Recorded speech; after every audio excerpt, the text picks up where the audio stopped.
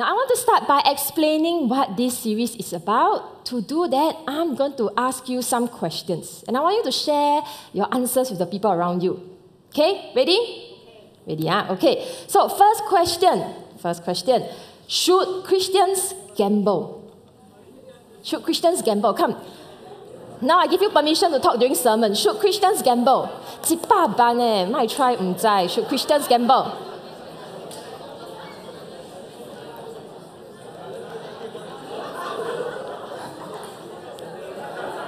Okay, second question, this one.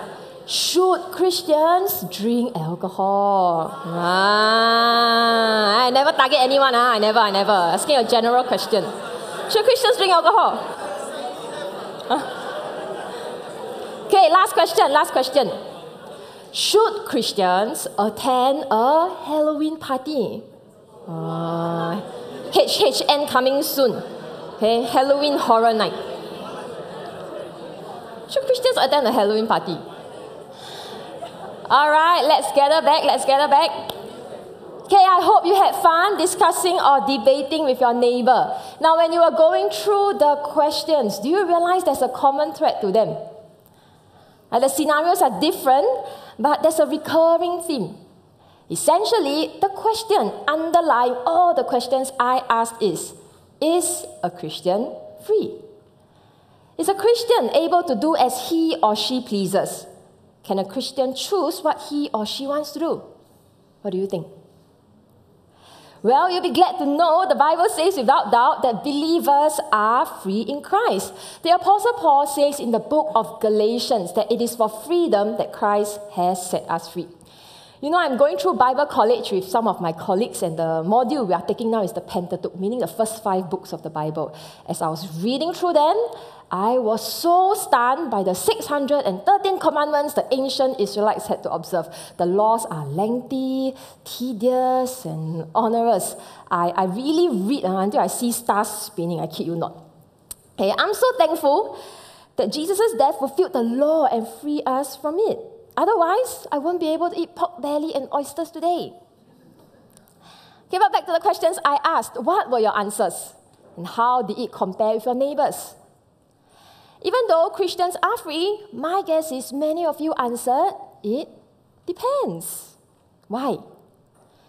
Because we know that many things in life are not black or white. There are some things the Bible is very clear about. We don't need to argue if killing, cheating, or stealing is wrong. However, there are areas where the Bible does not give clear-cut guidelines. In these situations, should we exercise our freedom to do whatever we want? Or should we not? To free or not to free? That is the question I will try to answer through this series. Perhaps some of you are thinking it would be much easier if God spells out what we can or cannot do in every situation. But the truth is, we wouldn't like to be controlled or told what to do. So instead of giving us another 600 instructions, God gives us principles and guidelines. And I summarize them into the 3 sermons. Is it good for me, good for others, and good for the cause? The goal at the end of this series is to help you understand your freedom in Christ and maximize your enjoyment of it. If you're a non-Christian, you may be wondering how any of this might be relevant for you. Before I stepped into Brighton for the first time, my neighbor had been inviting me for at least a year. Honestly, at that point, I felt drawn to Christianity. However, I hesitated for a long time because I knew that if I came to church, I would most likely receive Christ, which is a good thing, isn't it? But no, I wasn't ready to give up on my non-Christian lifestyle and habits and feared that becoming a Christian would be a huge restriction on my freedom. And perhaps you're like me. You have been exploring Christianity for a while, but don't dare to take the next step because you are daunted by the requirements. I hope to share with you the amazing paradox of the Christian freedom, that even though believers have been set free from sin and the need to earn our salvation, we willingly choose to give up some degree of our freedom. This may seem restrictive, but it actually leads to greater fulfillment. In fact, this question of whether and how to exercise our freedom is relevant for both Christians and non-Christians because it addresses the dilemma of choosing between our rights and our duties to others. If we exercise our freedom without restraint and do just anything we want, two things will happen. Number one, we will harm ourselves. Number two, the exercise of our freedom will conflict with the exercise of someone else's freedom. We all know that we can't just do whatever we want without consequences, and so true freedom is a balance between our individual desires and our responsibility towards community and society. So, what is the question? Are you with me? What is the question? That's right. I want to answer that by taking us through the book of 1 Corinthians these 3 weeks. What makes it a suitable book to study for this series is that the ancient city of Corinth was very much like a modern-day cosmopolitan city. It was a prosperous city made up of people from various parts of the world, of different religious and cultural backgrounds, and they brought these influences over into their newfound Christian faith, resulting in diverse interpretations and applications of the teachings and law. Now, this led to some troubling behavior and attitudes that came to Paul's attention. So he wrote the letter of 1 Corinthians to address them. Today we'll start by looking at chapter 6, where Paul was responding to a report of sexual immorality happening among the believers. Verse 12, I have the right to do anything, you say, but not everything is beneficial. I have the right to do anything, but I will not be mastered by anything. You say food for the stomach and the stomach for food, and God will destroy them both. The body, however, is not meant for sexual immorality, but for the Lord, and the Lord for the body. By his power, God raised the Lord from the dead, and he will raise us also. Do you not know that your bodies are members of Christ himself? Shall I then take the members of Christ and unite them with a prostitute? Never. Do you not know that he who unites himself with a prostitute is one with her in body? For it is said, the two will become one flesh. But whoever is united with the Lord is one with him in spirit. Flee from sexual immorality, or the sins a person commits are outside the body. But whoever sins sexually sins against their own body. Do you not know that your bodies are temples of the Holy Spirit, who is in you, whom you have received from God? You are not your own. You are bought at a price, therefore honor God with your bodies. The issue that Paul was addressing here is this. Are Christians free to visit prostitutes? It may surprise many of you why Paul even had to answer this question. I want to emphasize the issue here is not adultery. Right? If you are married and you visit prostitutes, that is clearly wrong, that's adultery. But how about unmarried Christian? Are unmarried Christians free to visit prostitutes? How many of you think it's okay? How many of you think it's not? Why not? Well, the Corinthian Christians clearly thought that they were free to do so without contradicting Christian beliefs. In his response, Paul not only disagrees with them, but he also dealt with how we ought to manage our freedom, even if we think we are doing something which we think is not wrong. And the first principle he offers is to ask ourselves, will it be good for me? You may be thinking, that's such a simple concept, I can answer it easily. I know better than anyone else what's good for me. However, here is where we often confuse what feels good for me with what's really good for me. And sometimes they don't go together.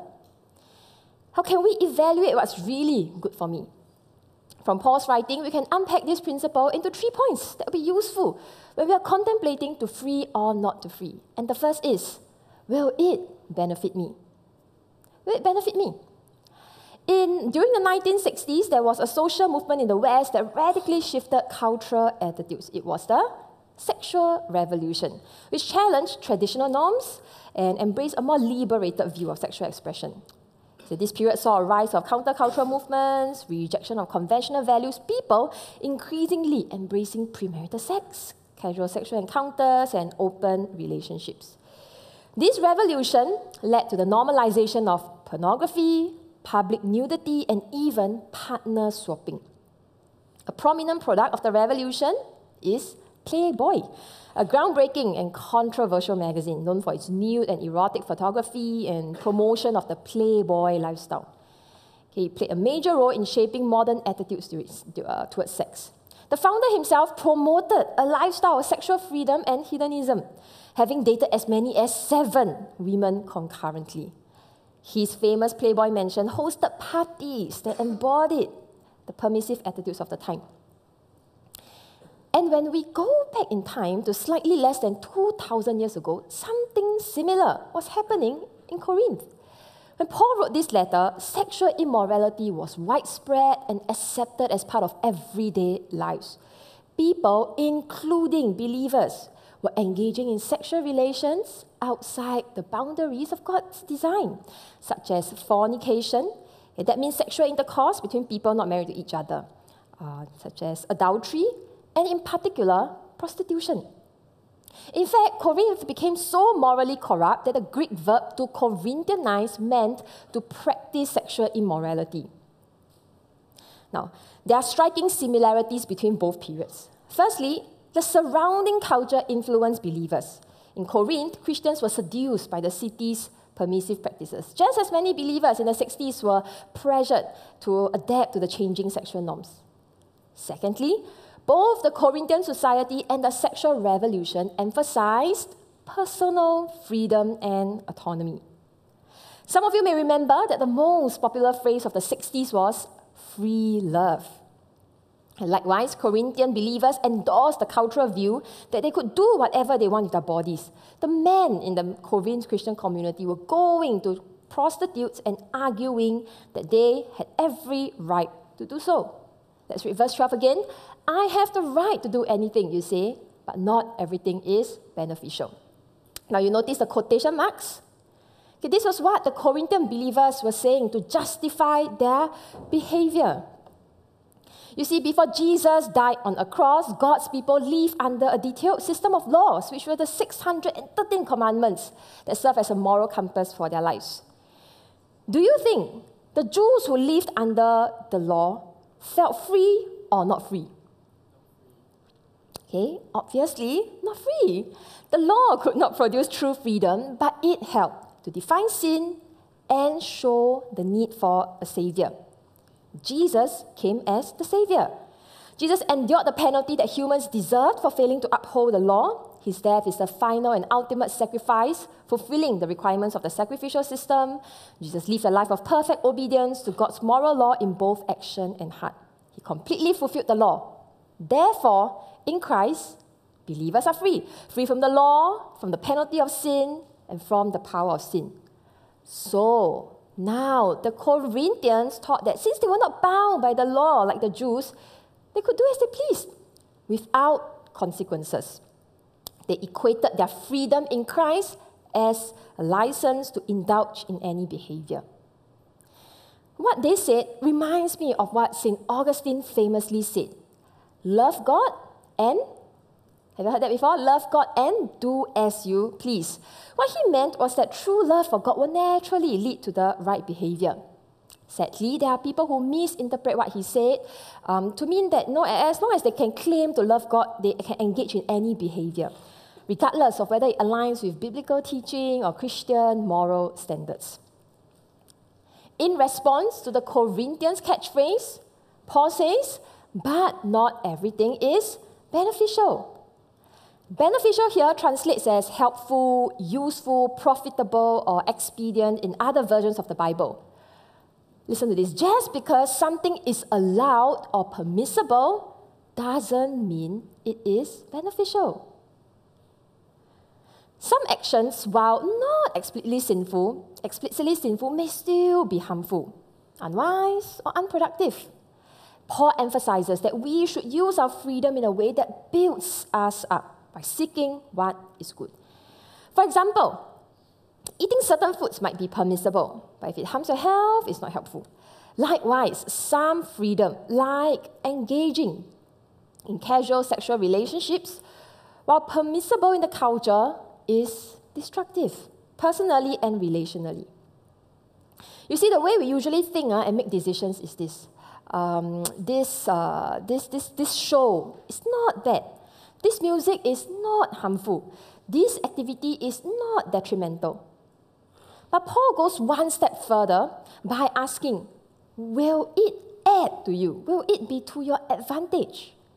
Don't merely go with the flow or accept what is not bad, but deliberately choose that which will be positive. And if you are a Christian, consider one more thing. Will it benefit you spiritually? Will whatever you are deliberating to do cause you to grow in your faith, or will it stunt your growth? After my neighbor's year-long pestering, I finally came to church and accepted Jesus when I was 16, a few months after my ex-boyfriend ended things with me in a nasty way. Fortunately, my newfound faith was helping me to heal and move on. I had given up on my ex, or so I thought, because a few months later, he came to me and asked to get back together. Now, instead of logically rejecting that idea, I entertained it. Even though I knew the youth group had an unspoken rule for teenagers not to date, and I was told that Christians should not date unbelievers, I found myself justifying my desires. See, firstly, it would be sweet revenge, because my close friend and ex had gotten together after he broke up with me. Okay, but that was me back then. I'm a changed person. Okay? Secondly, the Bible never explicitly say cannot date an unbeliever, right? Don't have this exact instruction. At most, I do it secretly. Then my leaders will know and I won't have to account to them. And technically, they can't stop me. So I was free to choose. But I was more focused on choosing what was allowed rather than what was helpful. Like most people, I essentially equated what feels good with what's really good for me. When faced with a situation where the Bible does not provide clear-cut commands, instead of asking, can I do this? The question should be, is this helpful to me? My life? My relationship with God?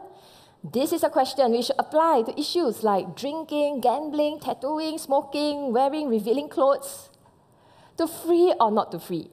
To exercise our liberty or not? The better question is, will it be beneficial for me? That's the first thing we learn from Paul's reply. The second is, will I be mastered by it? We are free to do whatever we want, but we are not free from the consequences of our choices. Some things that we choose to do may end up taking control of us.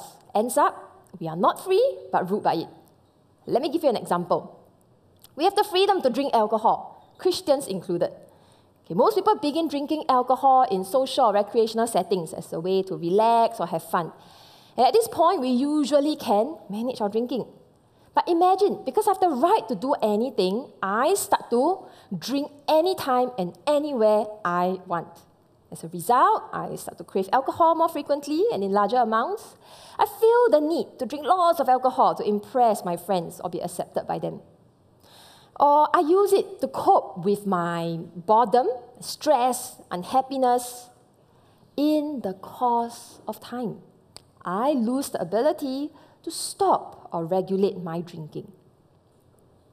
Every alcoholic starts off by believing that this won't happen to me. I can control myself.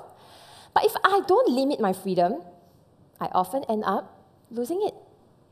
Alcohol now dictates my behavior, controls my decisions, influences my relationships and health. What started off as a choice eventually becomes a compulsion. I end up becoming enslaved. And this is what Paul was cautioning the believers about. Continuing in verse 12, I have the right to do anything, but I will not be mastered by anything. This is Paul's second response to the Corinthians slogan. Now, to help you better understand what he was trying to say, let me read to you the other versions. In ESV, all things are lawful for me, but I will not be dominated by anything. In KJV, all things are lawful for me, but I will not be brought under the power of any. And finally, NLT, and even though I'm allowed to do anything, I must not become a slave to anything.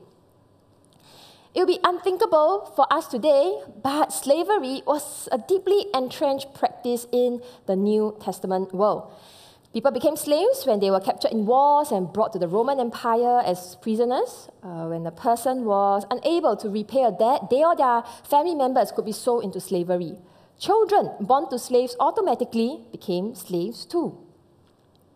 And slaves were considered property, owned by their masters, who had the authority to literally determine their life and death. Now, because of their similarities, slavery in the Bible is used to describe the spiritual reality of sin and salvation. In Romans chapter 6, verse 16, don't you know that when you offer yourselves to someone as obedient slaves, you are slaves of the one you obey? Whether you are slaves to sin, which leads to death, or to obedience, which leads to righteousness. In this verse, Paul was using the metaphor of slavery to illustrate the truth that everyone is a slave, either to sin or to God. The choice is ours. A person who chooses to obey sin becomes enslaved to it, meaning sin dictates how he lives his life. This ultimately leads to spiritual death, which is to be cut off from the life and relationship God intended for him. The worst thing is, those who are slaves to sin are unable to free themselves from it. They have no power to do so. So, Paul was warning the Corinthians against being enslaved by anything, even things that are technically allowed. Because freedom in Christ means believers are no longer controlled by their desires, addictions, or habits. We have been set free to not choose anything that can enslave us, whether it's sexual sin, substances, or greed. In fact, that's what the other part of this verse is saying. Slaves to obedience refer to those who choose to obey God and put their trust in what Christ has done for them on the cross. As a result, they're in a right standing with God, which is the meaning of the word righteousness. We are freed from the power and penalty of sin through the cross and become a different kind of slave, slaves to Christ. The irony is that this slavery produces true freedom, as it brings about joy and peace. Now let me ask everyone another question. Can Christians club? Should Christians go clubbing? When I was 16, and this was after I became a Christian, a trend emerged and started spreading among my friends, and it was clubbing. My friends naturally jeer me. Now, make a guess. Did I join them? Yes. Hey, why like that? Although I was only a baby Christian then, something about clubbing doesn't seem to sit well with being a good Christian girl. But I reasoned that this would just be a group of friends seeking some harmless fun in a controlled environment. And nobody in church would need to know. So I went. You are right, lah. Okay, you may be thinking how we enter the club since we're not of age. Okay, well, the clubs are so smart. They organize underage parties where they serve adolescents a glass of Coke but charge a ridiculous entrance fee. Okay, my friends initiated me into the clubbing culture. Okay, first I have to dress for the occasion. So they brought me to shop at Bugis Street. Now, I just follow what they were wearing, and then I ended up buying skimpy clothes. Okay. And on the day itself, we were gathered at someone's house to dress up together, which was part of the whole fun. Okay, but wait until like that, a bit awkward to take public transport. So we will take a cab to the club. After we enter, a few things will happen. So underage parties are open too, but not limited to those underage. So there will be people who are older. And at a club, people don't just want to drink Coke, okay? People want to drink alcohol. And alcohol can be easily purchased by those older and then pass around. Okay, and then at a club, people go there do what? Play board game, make in-depth conversations. No, people want to go down to the dance floor, and that's where some interactions occur. Okay, by the time we leave, it is always the wee hours. We'll be feeling hungry after a long night, so we would go for supper, then take a cab home. Now, can I be honest with you? The whole experience was so thrilling and fun. It felt good to be with the cool gang doing some cool stuff, so I went back again and again. Now, at this point, any parents here? I just want to assure you that I'm a changed person, okay? So this continued for a while, and I started to feel, hey, something's off. Well, this clubbing thing was gradually taking over my life. I was spending a lot of money to upkeep this lifestyle, buying clothes, paying the entrance fee, having supper, taking cabs with late night charge. I was spending a lot of time on it, and each time I went to these parties, it would affect my body clock.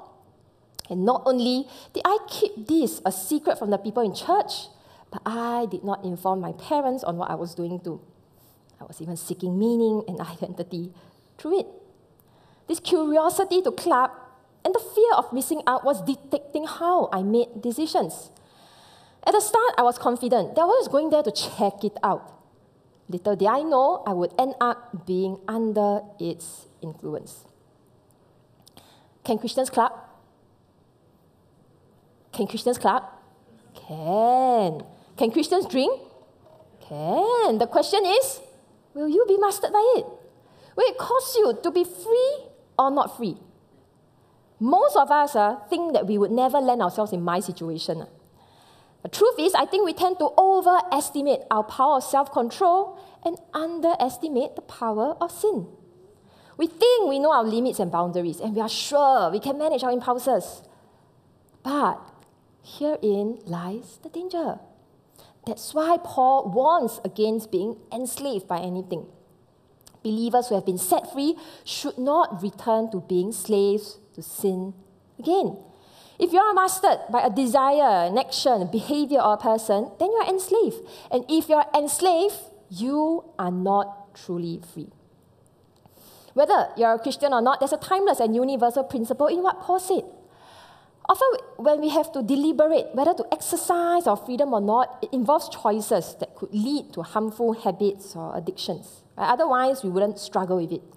In such situations, evaluate whether your choice could become something that controls you rather than something you control. Ask yourself, will it benefit me? And secondly, will I be mastered by it? Finally, ask this, will I be true to myself?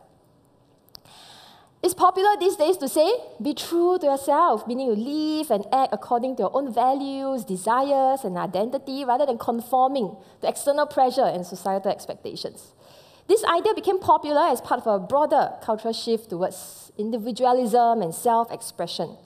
So, in exercising our freedom, we also want to ask, will I be true to myself? The other reason the Corinthians argued for their right to do anything is because of the way they viewed the relationship between the body and the spirit. You see, the Corinthians were heavily influenced by Greek thinking, which regarded the body as inferior or even corrupt, while the spirit is viewed as something higher and purer. They conclude that what is done with the body didn't matter, as long as the spirit was safe. And they justified in indulging in behaviors such as sexual immorality, including prostitution. Verse 13, you say food for the stomach and the stomach for food, and God will destroy them both. The body, however, is not meant for sexual immorality, but for the Lord, and the Lord for the body. By his power, God raised the Lord from the dead, and he will raise us also. Do you not know that your bodies are members of Christ himself? Shall I then take the members of Christ and unite them with a prostitute? Never. Do you not know that he who unites himself with a prostitute is one with her in body?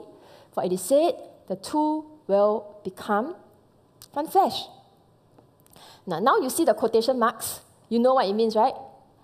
Okay, Paul quotes the Corinthians again, who were saying that food is meant for the stomach and vice versa. They both are just temporary. So put it another way, their argument was for sex was this. That sex is just for the body, and the body is just for sex. All bodily functions are the same and irrelevant for the afterlife. So what's the problem with us going to the prostitutes? Sex and body are not important in the next life because God will destroy them both. Only the spirit matters. Okay. And what was Paul's response this time? Yes, both food and the stomach are temporal and part of the physical world that will eventually pass away. The body. What does he say? The body? However, sickness, something is different, right? The body, however, is different. Firstly, unlike food, your body has a much higher purpose. It's not meant to be used for sinful or immoral acts. The body is for the Lord. It belongs to Him and is meant to be used in service to Him. Now, secondly, God will not destroy your body. In fact, He will raise it, perfect it, and it will last forever.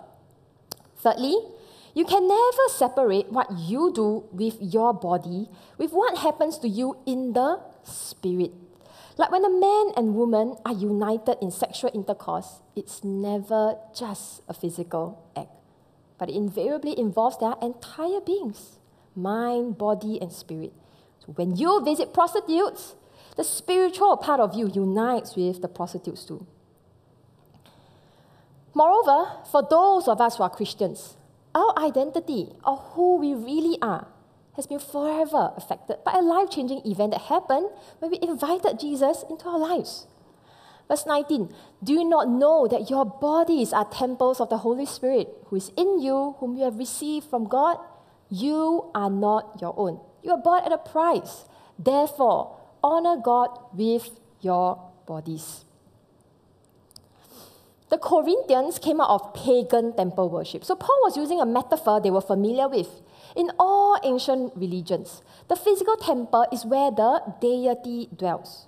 Now, Paul describes the Christian's body as a temple. So he's telling them your bodies are holy because it is where the Spirit of God dwells.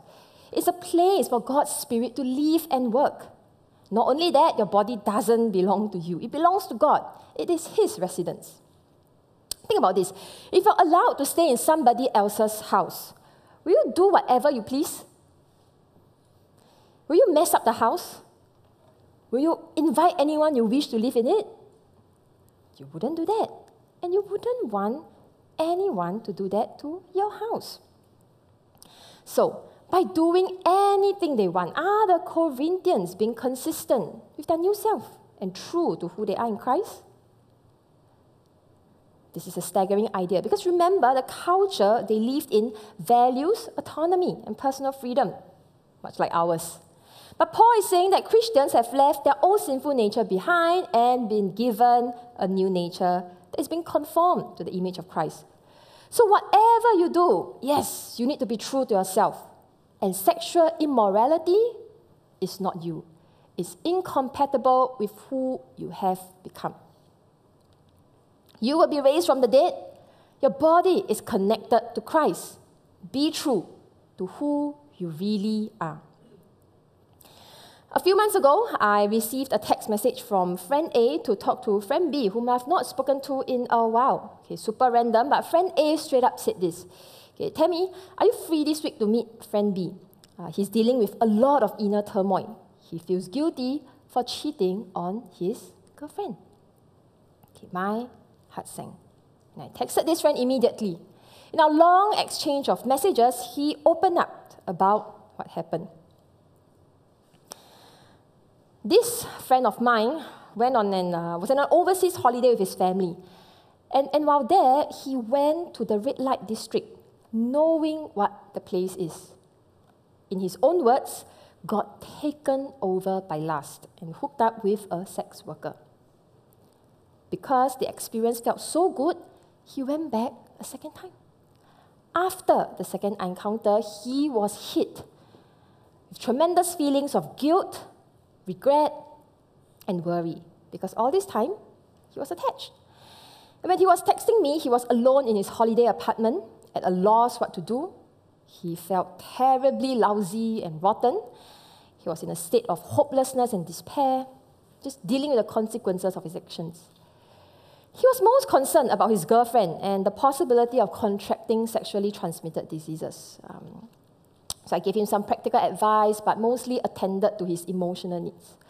But because he's also a Christian, backslided one, not a Brightonite, okay, don't need to guess. Okay, I told him that guilt, okay, because he said he was feeling guilty, that guilt comes from our conscience, which God gave us as a moral compass to guide and warn us. I wanted to hint to him that the real issue here is not that you did not stay true to your girlfriend, but you did not stay true to the purpose and identity that God gave you. That's what's really causing the confusion and dissonance deep inside. if you're a non-Christian listening to all this, you may be thinking that the command to keep sex within marriage is one of the most irrelevant and outdated prohibitions in the Bible. Why insist on this in this day and age? Actually, there is a very good reason. Because Christianity gives us a whole new understanding about our bodies.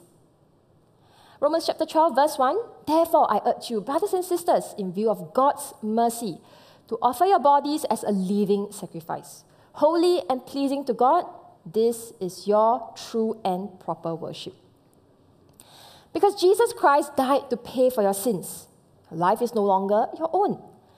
Hence, the question is not whether you're free to sleep around. The question is whether your body is for your own self-indulgence or for service to God and His glory. If your answer is God and His glory, then it completely changes the way we view and exercise our freedom. Whether it's sex, dating, entertainment, and the list goes on, we seek to be aligned with the new creation we are in Christ. When we do that, we experience harmony in our lives, peace in our minds, joy in our hearts. This was what eventually kept me from getting back with my ex and put an end to my clubbing adventure. As tempting as it was to rekindle the old flame and have a special someone, something inside was telling me that it would negate my spiritual growth thus far. It would tear me down, not build me up. As fun as clubbing seemed to be, the lifestyle and values did not resonate with the new life and person I desired to be. Notice that both events happened after I received Jesus as my Lord and Savior. If I did not become a Christian, you bet I would have responded totally differently. I was still free to do whatever I wanted, even as a believer. But I was also free to choose not to do them, because I'm no longer controlled by my natural desires. I now have the supernatural power to choose differently. If you're a believer, you would have experienced this. When you did the things you used to do as a non-Christian, you still get some pleasure from it. But it's not the same anymore, because it also creates a dissonance in you. You feel that something is not right, that somehow you are not meant to be like this anymore. That's because you are no longer you. When you become a believer, God gives you a new heart and a new nature that finds sin repulsive and holiness attractive. So before you became a believer and you sin, you're just being true to yourself. However, after you become a believer, when you sin, you are acting against your true identity and nature. Spiritual growth is understanding why you now feel this way and consciously choosing to be true to your new self, which loves God and finds joy in pleasing Him. So, brothers and sisters, I want to close by encouraging you, as we begin this series, to rethink what true freedom is and what's the best way to enjoy the freedom you have. And I submit to you that it is firstly to consider if the exercising of your freedom will be good for you. Will it be profitable to you? Will it take control of you? Will it align with who you really are? And you will be able to answer the question, to free or not to free. Let's pray. Father, we want to thank you and celebrate the freedom we have in your Son, Jesus Christ. And that along with this freedom, you've given us a new nature and made us a new person. But we confess that we've sometimes taken this freedom for granted, forgotten about it, used it to fulfill our own agendas instead of yours. Today I pray you bring us back to the cross and let our hearts be melted once more by Jesus' sacrificial death on the cross, so that we will find it infinitely more satisfying and attractive to live consistently with the new desires you've put in us. Grant us wisdom, especially for some of us who may be struggling with certain decisions, so that we will know, Lord, how to respond and make decisions that will be best for ourselves and our spiritual growth. in situations or in areas where it's grey and tricky. I want to thank you, God, for giving your word to us to teach us how to live. I pray that what we've learned from the Bible today will take root in our hearts and bear good fruit in our lives. In Jesus' most precious name we pray. Amen.